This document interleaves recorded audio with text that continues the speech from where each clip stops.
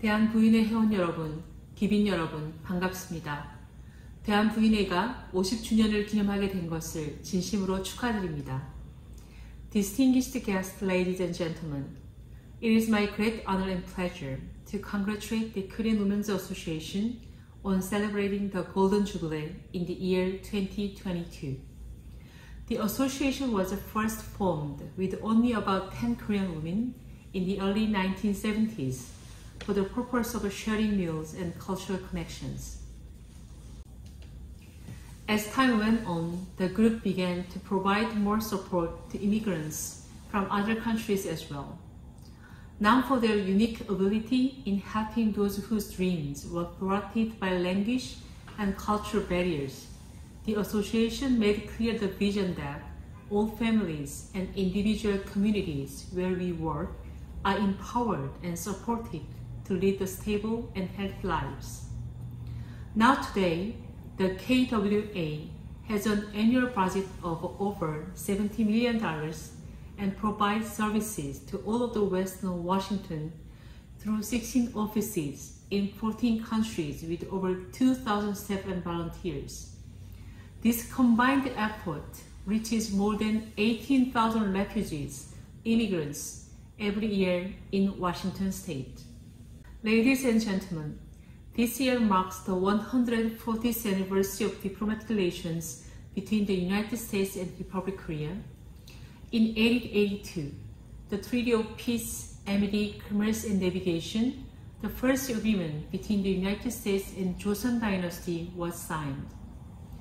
21 years later, in 1903, 102 Koreans alive in Hawaii seeking jobs at sugar plantations. Many came to achieve the American dream that people of all races would be accepted indiscriminately as a candidate for success. The small, hopeful community of 102 has grown to a population of 2.6 million Korean Americans today.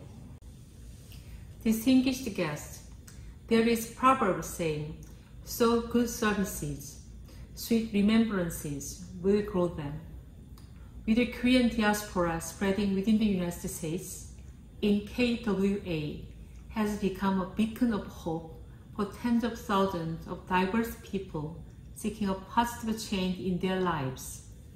As a Consul-General of Korea, I am so proud and grateful toward the association for embodying the Korean value of contributing goodness to all mankind.